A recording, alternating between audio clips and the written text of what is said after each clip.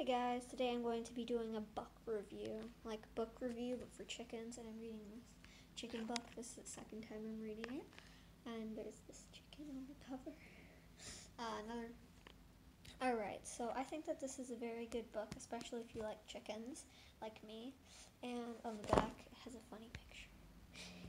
And I like how all of the chapters are like, okay, alright, see how it has these, like, okay, so it's like they're letters. The notes are like letters to people, and it's kind of strange that they're writing to dead people, but, and these pictures, the pictures are good, better than the pictures that I can draw, so, and, by the way, this is by Kelly Jones. Unusual Chickens for the Exception.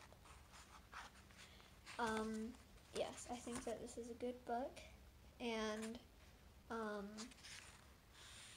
I like that it gives pages that have a kind of chicken, and then it, like, that's in the book, and then it says a description of them, and I like that all of the chickens have, like, they have a nice superpower. I like that. And I like that they have, like, a list of stuff that you should have if you want to have chickens. I like that. Like, hold on, I need to find it.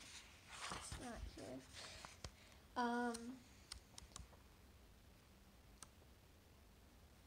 Okay, I have this. I like this.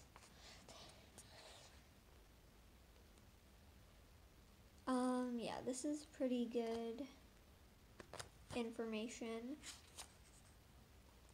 And then it shows chicken anatomy.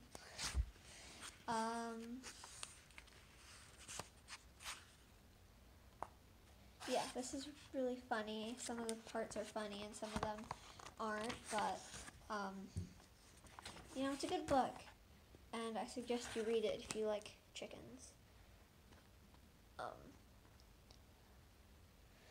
So this is the end of my book review for Unusual Chickens for the Exceptional Poultry Farmer. One day I will be back with Are You Ready to Hatch an Unusual Chicken? That's all for this book review. Bye!